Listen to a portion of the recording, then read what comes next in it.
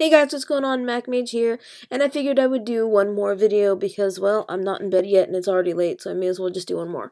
So, this is a Google Chrome extension called iOS 8, and what this allows you to do is basically have your new tab window be the interface of an iPad. So, if I were to click up here to get a new tab, it would just give me this once more. So this is a Google Chrome extension, and I will leave the link to get this extension in the description.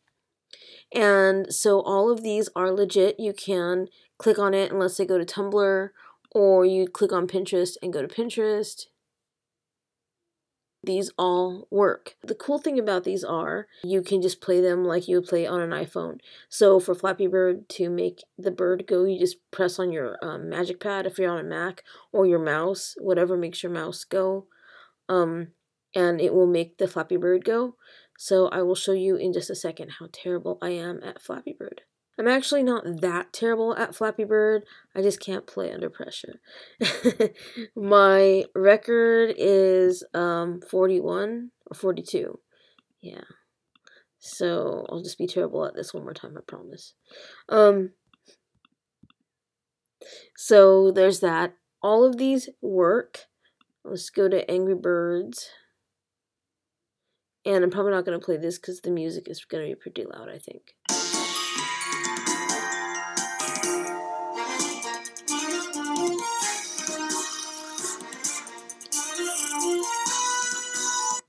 So there you have it. And then you have Pac-Man. So there's all these kinds of games that they actually work, and just you have to use your keyboard arrows to move Pac-Man around.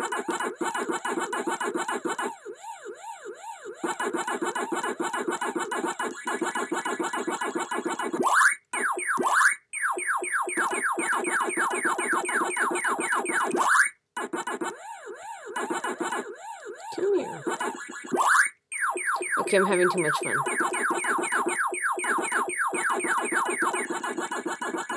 The only thing I did have a problem with is Contra, because unfortunately the settings were not in English and I could not figure out how to fix the settings so that they would be in English, which was very disappointing because I'm a big Contra fan. But I keep it there just because hopefully I'll be able to figure it out one day, I guess. So down here is a legitimate app store. If you just click on that, you can just install different things on here. Just scroll through what you like. There's different categories. It's all legit. You don't have to put in your information or anything like that. You just click install and it installs it on the interface for you. And then moving things around is as simple as holding your mouse down over it until the X's appear, and then just kind of moving things where you want them to go. And then when you're done, just click escape. At least that's what I do. And yeah, that's pretty much it. It's just like an Apple interface, and you can play these games and go to these sites. So again, I'll leave a link in the description so you guys can check it out. One more thing, you can also add apps to this interface, and you can also add whatever website you'd like too. For example, I don't have a YouTube icon on here, and I don't believe it was in the App Store, so I'm going to add a direct link to my page.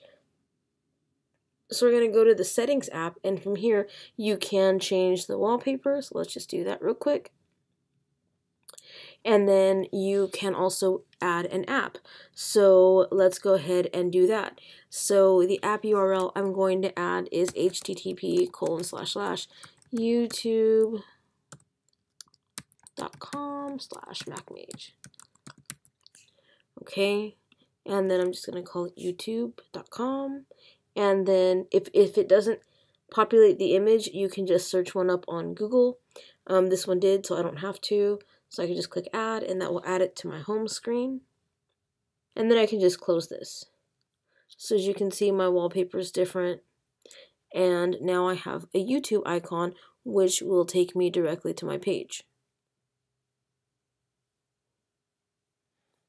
It's a really, really cool app. I hope you guys do check this out.